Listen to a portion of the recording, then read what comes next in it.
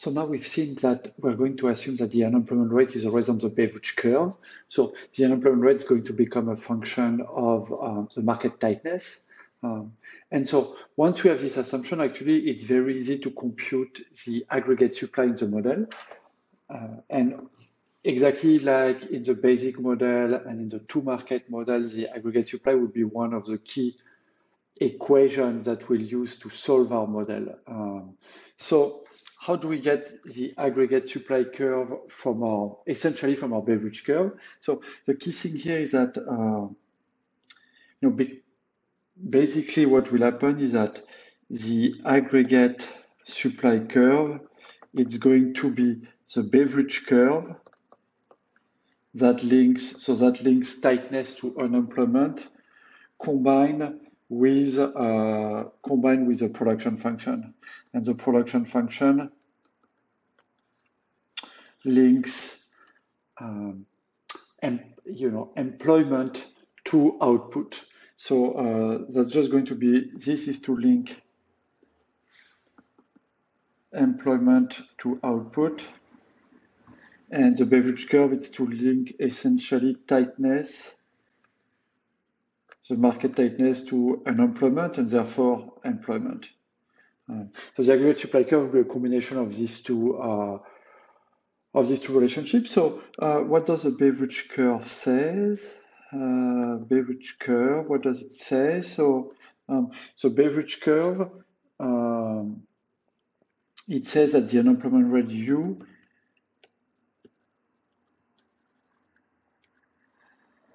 is equal to lambda, the job separation rate, divided by lambda plus f of theta, the job finding rate.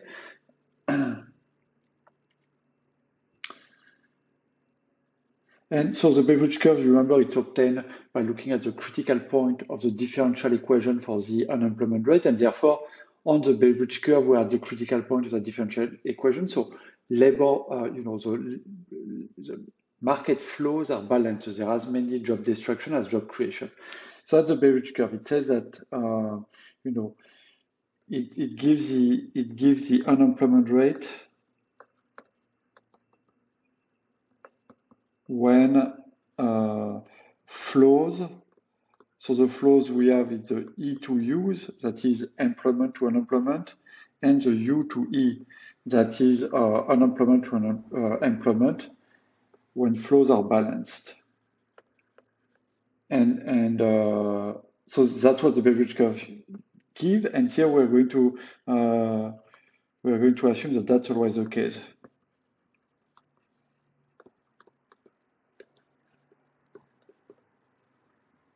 But as we argued previously, this is quite a good assumption, because essentially in a quarter, most of the distance of the unemployment rate from the unemployment rate, the Beveridge curve is going to vanish, like 90% of it, wherever the unemployment rate is.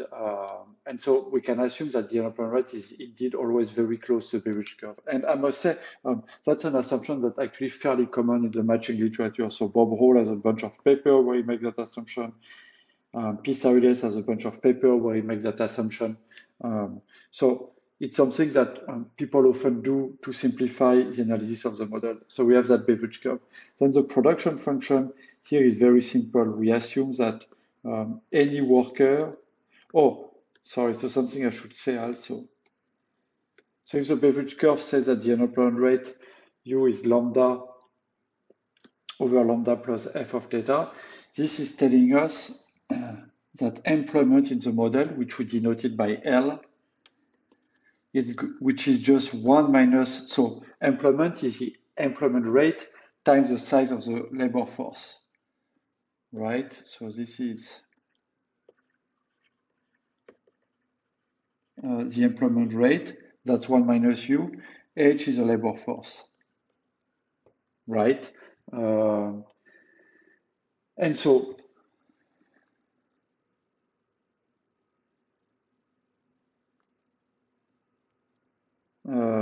so here what I know is that the Beveridge curve tells me that the employment rate is a direct function of tightness. It's f of theta divided by lambda plus f of theta times h.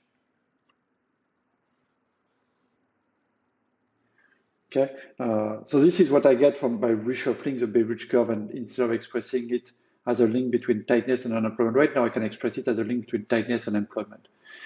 All these things are exactly isomorphic. So that's what it gives me. And then the production function here is very simple in this model. We said that every worker has a productivity A. So every worker per unit time can produce A services. So we know that output is going to be A times L, where A is a labor productivity. So it's just a linear production function. Okay, and so if I combine my production function with my Beveridge curve, I get my aggregate supply curve. And the aggregate supply curve is going to give us gives output when unemployment and vacancies are on the Beveridge curve.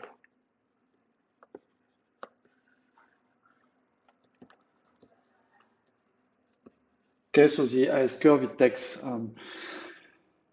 the labor force decision as given, and it's going to give us output when unemployment and vacancies are on the Beveridge curve. So when flows on our market are balanced. Okay, so here the aggregate supply curve, we can say it's y. I can denote it by ys of theta, s for supply, and it's just going to be f of theta divided by lambda plus f of theta times a h. So the aggregate supply curve, it's a function that links tightness to output, and we'll denote it by ys of theta.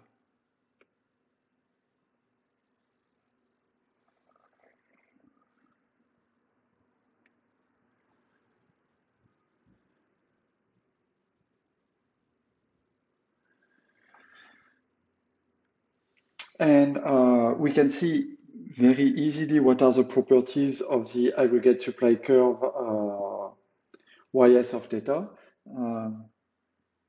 So what we know is that we can get all these properties very easily. So we can see that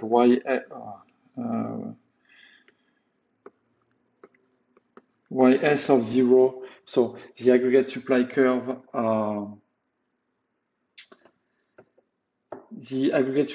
when tightness is 0, that's 0. That's because f of 0 is 0. So the job finding rate when there is no tightness is just going to be 0.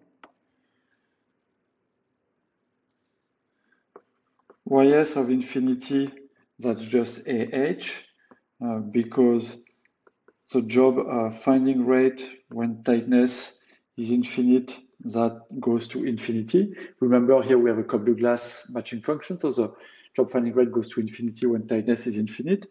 You remember that f of theta is just mu theta 1 minus theta. So of course, when theta is infinite, f theta is infinite.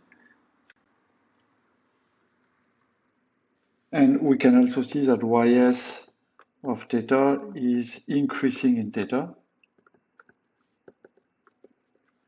That's obvious. That's because f of theta is increasing in theta, and the function that at x associate x divided by lambda plus x is increasing in x. So the aggregate supply curve, it's a composition of two functions that are increasing, one x over lambda plus x, the other one f of theta. And so as a result, it's going to be an increasing function. And so we can just for completeness, we can plot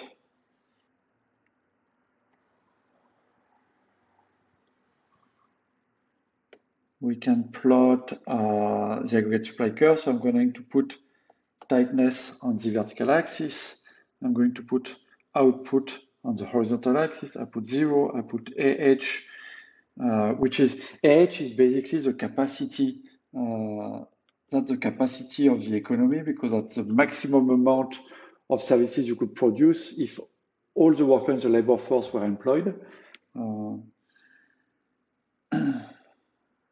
And so the aggregate supply curve is going to look something like this. And so when we're on our aggregate supply curve, we can read output here for a given tightness.